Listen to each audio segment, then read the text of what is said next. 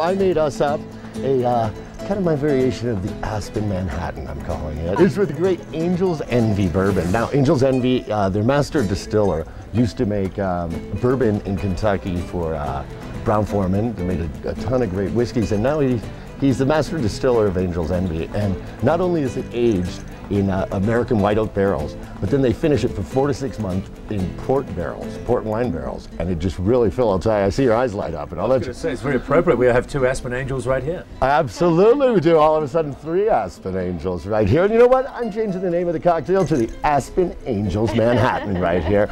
Check out all the products you see on Hotmixology. I'm telling you, Phil, you've got to try the Angel's Envy Bourbon.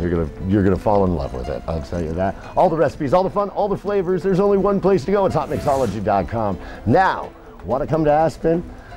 I'm here already, and I am not going to leave, I don't think. I'm going to sit by the fireplace all night, drinking great cocktails, Hotmixology style, and you can too. Hit Hotmixology.com, hit that link up to join my friends with Aspen Luxury Rentals. It's Hotmixology. We're going to be right back with more fun, more flavors, more Aspen on Hotmixology. Salute, everybody. Salute. Salute, guys.